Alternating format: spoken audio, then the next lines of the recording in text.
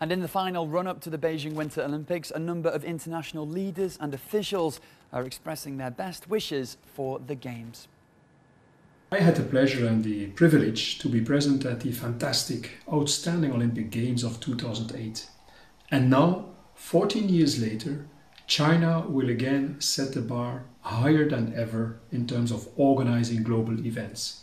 I'm very much looking forward to the Olympic Games, and I would like to congratulate the Chinese nation for making this possible.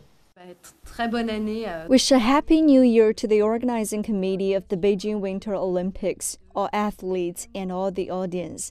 Wish everyone can share joy and happiness on the excellent and spectacular Beijing Winter Olympics.